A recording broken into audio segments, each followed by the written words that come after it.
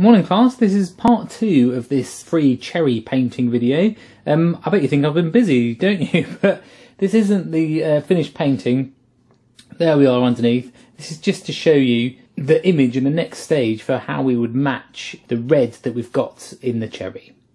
So you've got to try and decide when you're looking at your painting or your subject which pigments are going to be best to do it. So for this red, if we used a cad red, I mean this is a cad red, but this is a cad red light, so it's slightly warmer anyway. But you can see how it's quite orangey.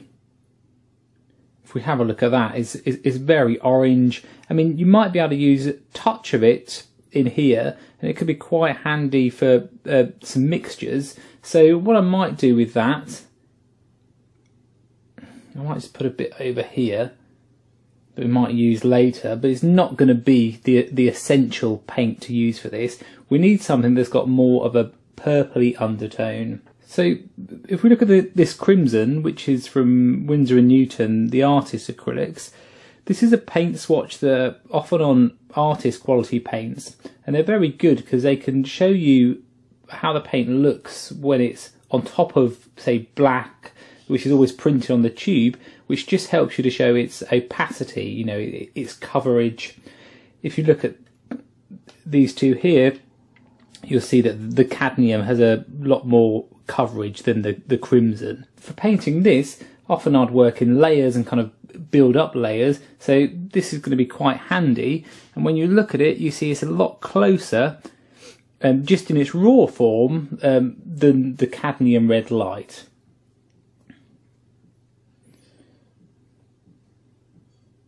To match this colour on here, what I often look at is what's called the local colour, and that is what locally that whole area is. So if you squint your eyes at the picture, you kind of get a general feeling of the tone of that whole area.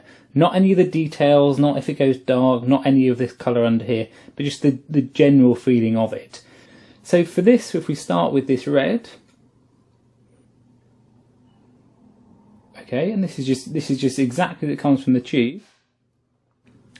So we can see it's quite good. This it might even be a bit too strong, a bit too much punch into it. So what we could do is add a little bit of the burnt umber.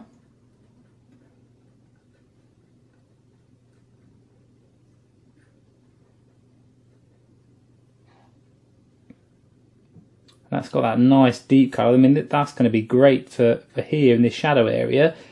So to start with, I think this will be great to start. We've just used that and a tiny bit of the burnt umber, and we can start painting it in and try and judge the tones from there.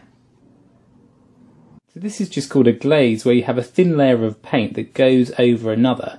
It's like trying to have a very thin translucent layer of coloured glass, like a stained glass window effect, that you put over objects. So you see how what it does is it tones down the burnt umber that we had underneath it, but still lets some of that colour, you know, subtly come through.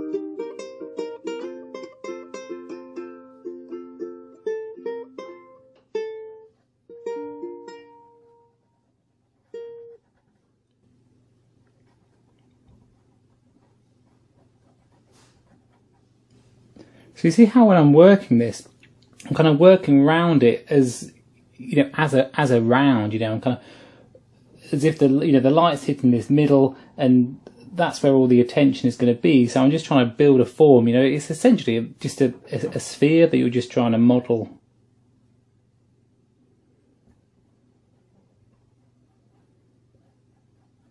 So now for the next colour.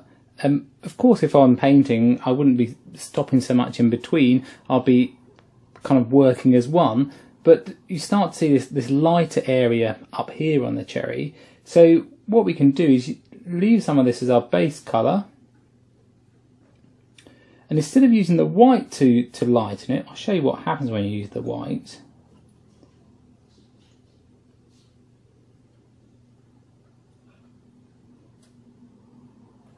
You see how the white always brings out the pinky hues. If we have a look at this again, you see how that's gone way off. You know, when you have white on something, especially in pinks, it always goes towards blues or purplies.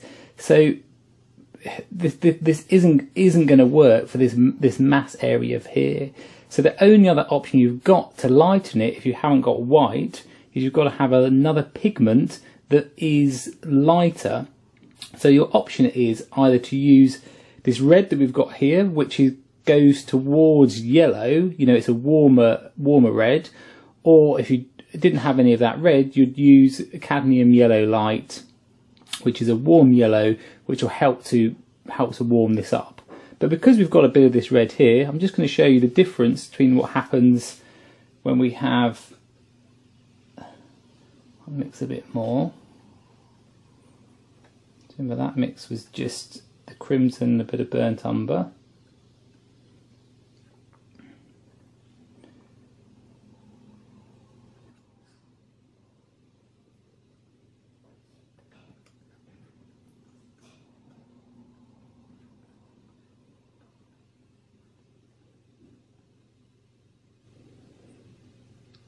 Okay, when we have a look at that, we can see that's still way too bright. It's amazing, you know, how that it is so subtle. This, it looks like it's, you know, a lot brighter than it actually is. But this still is great for those highlights. So what we can do, let's keep some of this down here.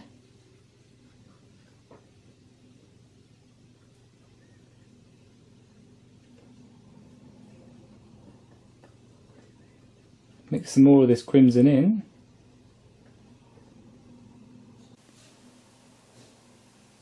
I start to see how this is getting a closer tone to what we're after.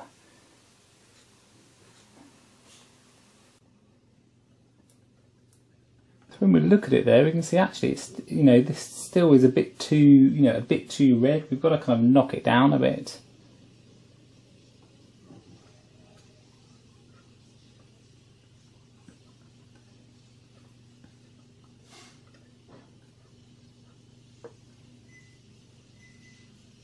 Okay, and that looks great.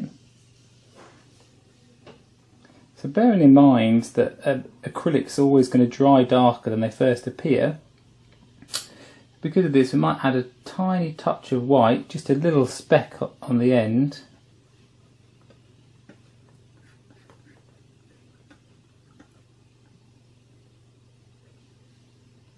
And that will give us a good base.